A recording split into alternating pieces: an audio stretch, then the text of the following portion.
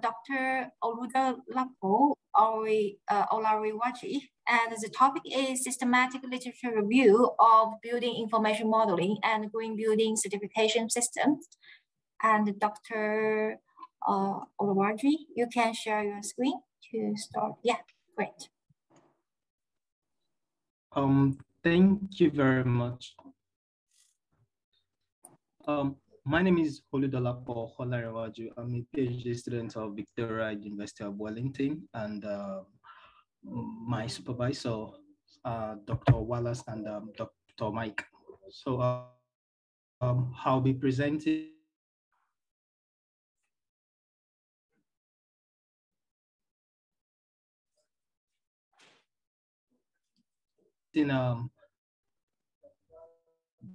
the topic entitled Systematic Literature Review of Building Information Modeling and Green Building Certification Systems. And today, the content of my presentation will be introduction, research background, methodology, results, and future research actions, and key resources. So the sustainability generally. Sustainability is actually a very complex phenomenon that over the last few years, professionals from the construction industries have been paying very keen attention to environmental sustainability generally, and gradually there has been interest in the use of technologies such as BIM, IoT, and blockchain technology. So looking at the industry outlook, there has been calls from the key stakeholders of the construction industry to fully integrate technologies such as BIM into the green building certification process. And also, looking at the left-hand side, we can see the call from that suggested that we should increase the standards of the green building certification systems. And then for us to increase this standard, we need to incorporate some level of technologies. So justifying my study, over the last few years, there has been studies that have done systematic literature review. Just that one thing I have observed is that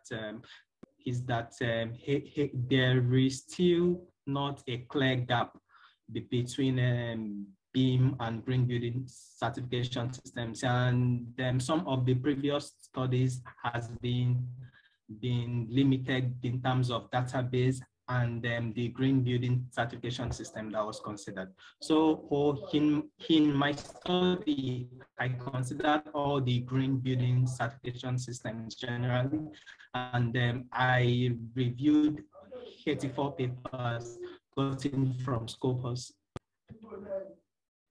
So for the research question for the systematic literature review is, what is the level of BIM implementation in green building certification systems, and what are the future research directions in the BIM GBCS domain? So this is the systematic literature review process. I am trying to enlarge it. Okay, yeah, this is the of all. There is step 1 and there is step 2. So for the step 1, step 1 was where I developed the protocol by formulating the purpose, the research questions, the keywords, and the database selection. And also going further to the step 2 is the systematic literature review, AI extraction process, where I formulated the search string, the inclusion and exclusion criteria, the title and abstract scanning and quality assessment, coding and data extraction. So in total, from the initial search, I got around 400 papers, and of which I had excluded papers that I got around 84 papers that were thoroughly reviewed. So from the review considering the sustainability areas and paper count, I noticed that most of the current research has been more focused on the environmental dimension of sustainability, and then very few papers consider the economic and social aspect of sustainability. Particularly the social aspect of sustainability is actually the lowest. And then from the chart, we can see that most of the research papers on the environmental dimension are focused on energy generally.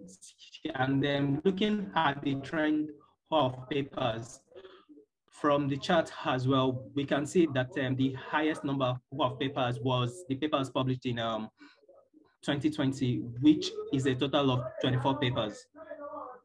So going further, we can also see the GBCS and the top 10 journals. We can see that most of the research only consider the lead building rating system.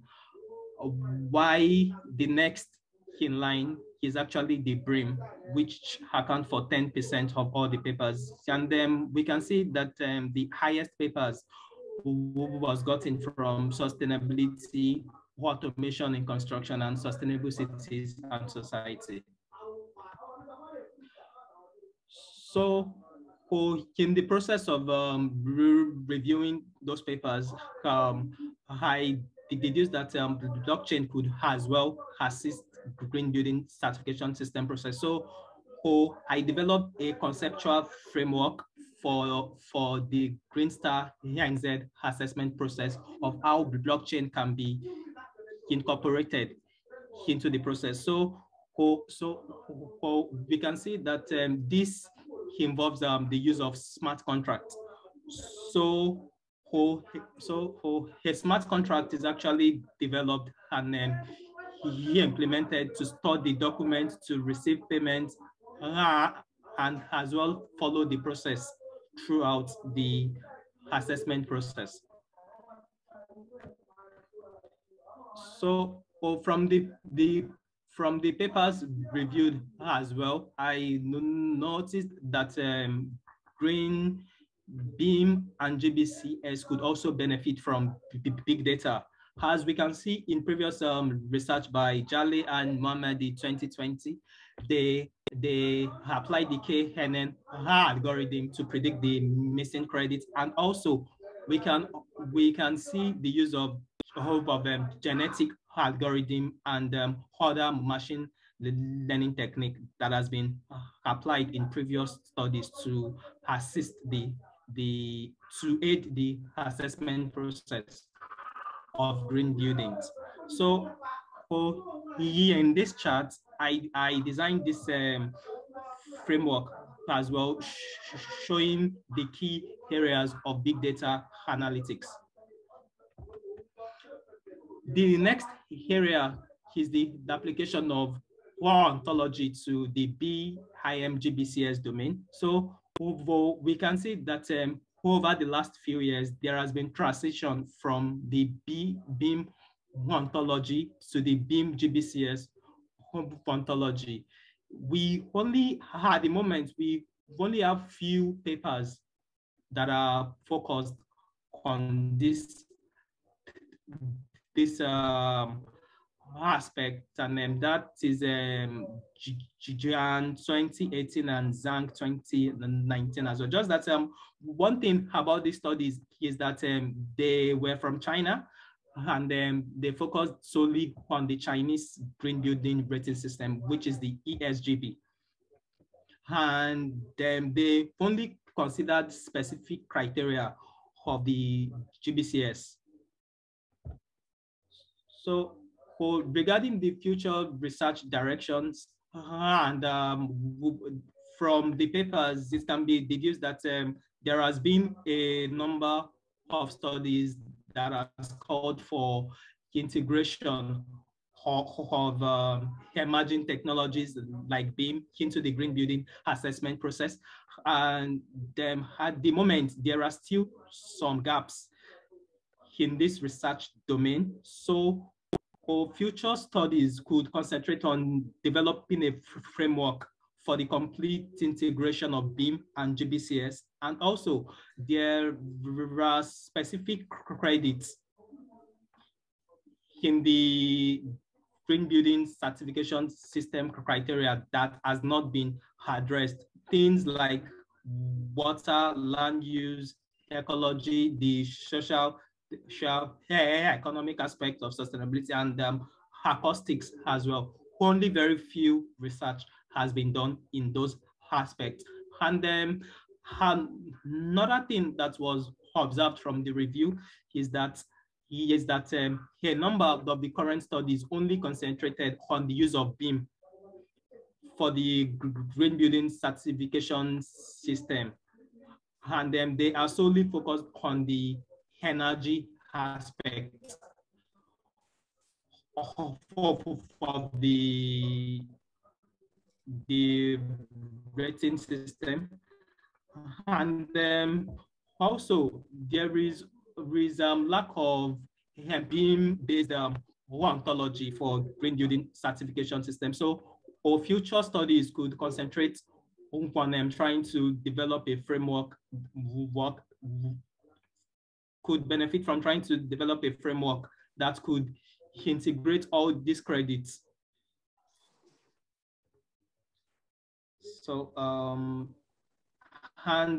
another from the application spotting as well, I noticed that the green building certification system could benefit from big data, blockchain, IoT, so as to facilitate the BIM-based GBCS evaluation.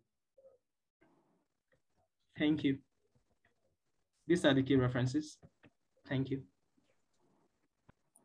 Okay, thanks for the presentation, and let's move to Q&A.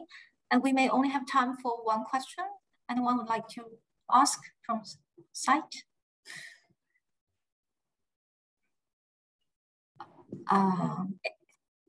If anyone would like to ask? Sure, I have a quick question.